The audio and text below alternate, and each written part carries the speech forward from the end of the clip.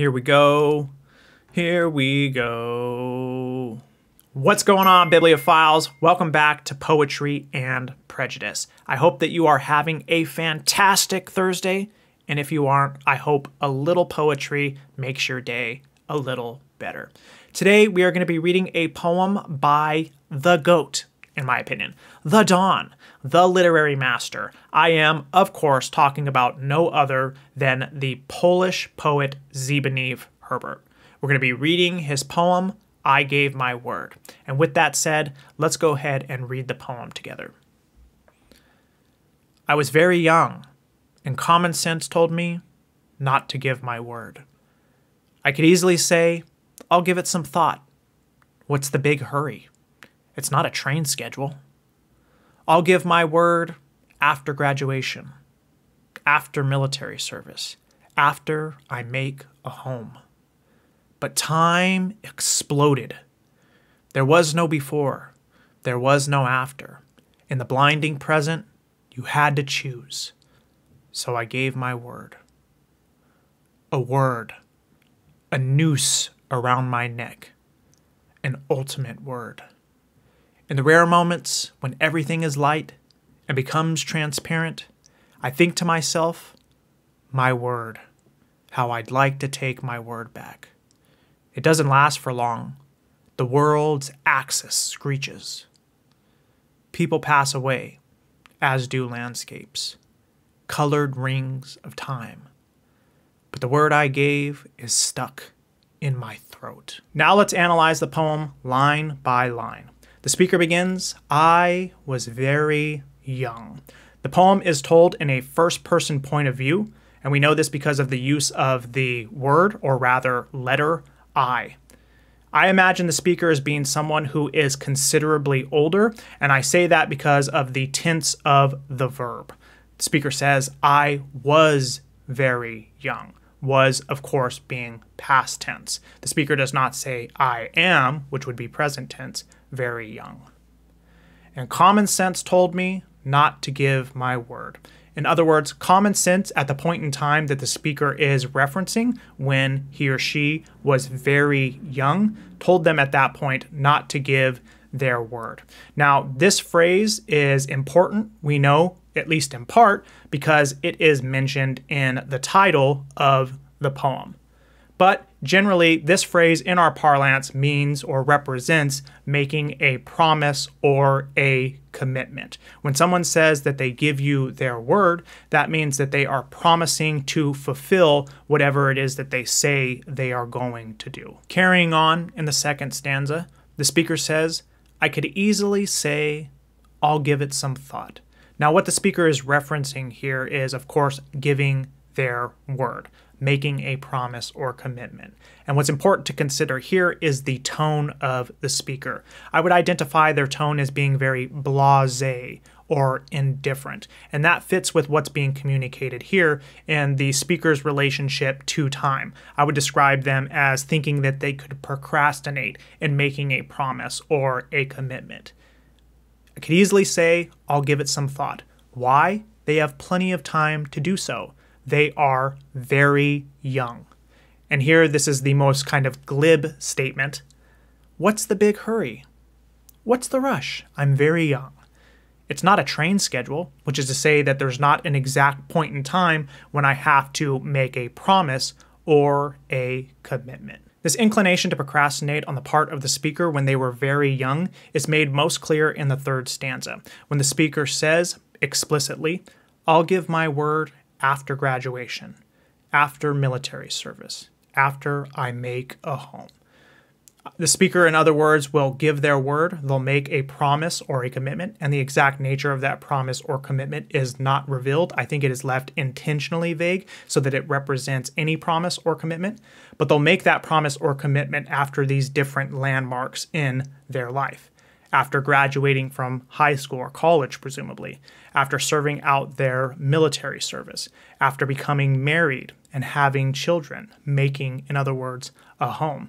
The point the speaker is making here is that you can put off making a decision, a promise, or commitment at any point in the future. And that just demonstrates the naivete on the part of the speaker when they were very young, because they didn't understand the relationship between themselves and the development of their life and time. Nonetheless, in the fourth stanza, the speaker reveals that there has been some event that is so pressing that they feel the onus to make a choice, promise, or commitment. The speaker says, "But time exploded. There was no before, there was no after."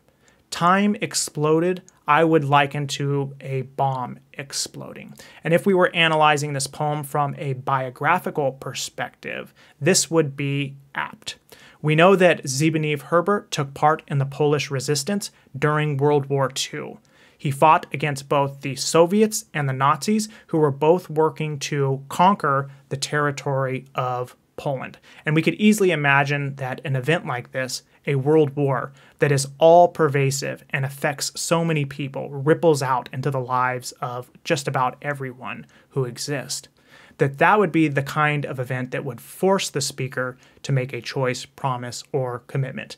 And in fact, this world event was so sudden that it's likened to an explosion. And in that suddenness, it's a blinding present. You don't know where to look. There's no before, there's no after. You don't know where to look. Your relationship to time is disorienting. But the speaker felt that moment they had to make a choice, and they did.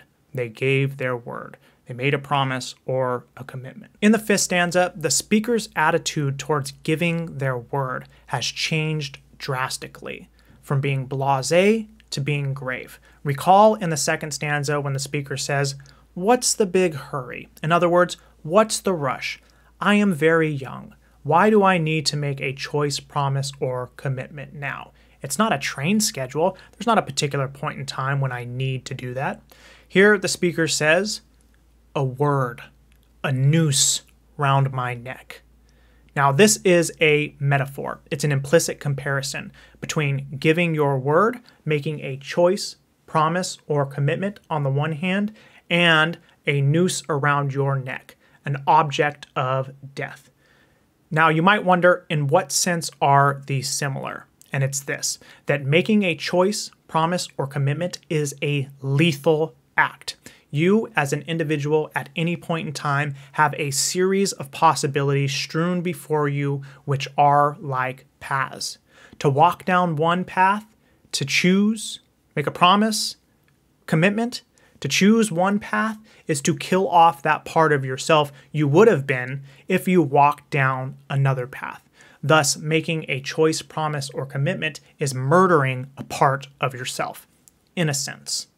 And this is why the speaker says that a word, a noose around your neck, is an ultimate word. There's something irrevocable about it. In the sixth stanza, the speaker's tone changes once again. It's gone from being blasé to grave, and now it's more mournful or regretful. The speaker says, "In the rare moments when everything is light and becomes transparent." In other words, in those small instances when the speaker feels like they understand themselves and the world, they think to themselves this, "My word, how I'd like to take my word back," which is quite obviously saying, I wish I could take away the choice, promise, or commitment that I made. But once again, you can't, because your word is ultimate. It's irrevocable, as was referenced in the previous stanza. In the seventh stanza, the speaker says, "It doesn't last for long." In other words, this sense of regret that I feel for giving my word. It doesn't last for long because time continues to pass. And this is first hinted at here with this image. The world screeching on its axis, which brings to mind most clearly a train, for example, leaving a train station. You have the idea of the world, the globe, the earth, turning and turning on its rails like a train would, and screeching as it does so. But it's an image of time passing. And we have a few more of similar images in the final stanza. The speaker says, "People pass away, as do landscapes, colored rings of time. People pass away, people die, and so do landscapes." When you think about this technically, geological features like a mountain, hill, or a bluff erode over time from the weather. Colored rings of time seems to me to be a reference to the inner rings of a tree that mark the years of its existence. Despite all these images, despite all these things showing that time is passing by, the speaker draws a contrast through the use of the conjunction but. But the word I gave is stuck in my throat. Despite time passing, what remains is what I said I would do. The promise, choice, or commitment I made. And it ends here on a very good note because the word is stuck in his throat and it almost makes the speaker speechless, which is exactly where the poem should end, with nothing else being able to be said. What does this poem say thematically? In my opinion, it speaks to a universal human experience. When we are young, we do not understand the relationship between ourselves and time, or rather, the way that we are subjected to time. We believe that we are invincible, that we are going to live for eternity. And as a consequence, we don't put the proper weight on choices, decisions, and promises that we should.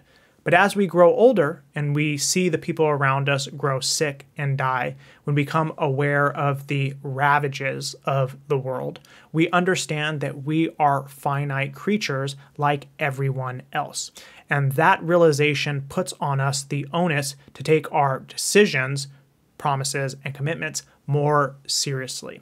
And what I've always taken from this poem is that sense of integrity. It's made me more and more conscious of anytime I speak and say I'm going to do something, then I should strive as much as possible to fulfill that, because I only have so much time to do so.